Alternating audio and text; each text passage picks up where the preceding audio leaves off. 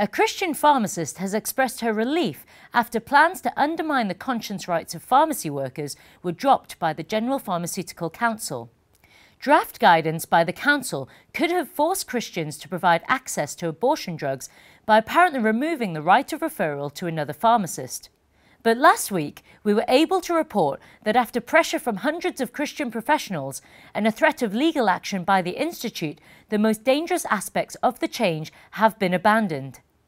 Earlier this week, Christian pharmacist Beverly Trigalides told the Institute why the change would have been so damaging and expressed relief that clear conscience rights will remain.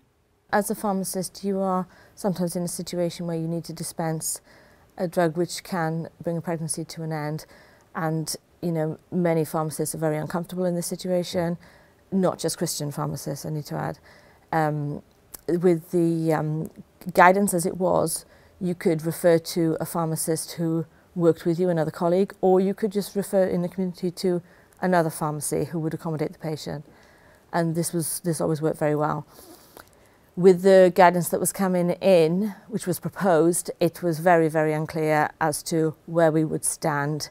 And the worry was that as a Christian pharmacist, I would be penalised for exercising conscience. It is a relief to know that if I want to go back, then the door is open to do that, and I can be accommodated. Obviously, there has been a slight change in the legislation, so we do have to familiarise ourselves with that and work with it. But yeah, generally it is a relief.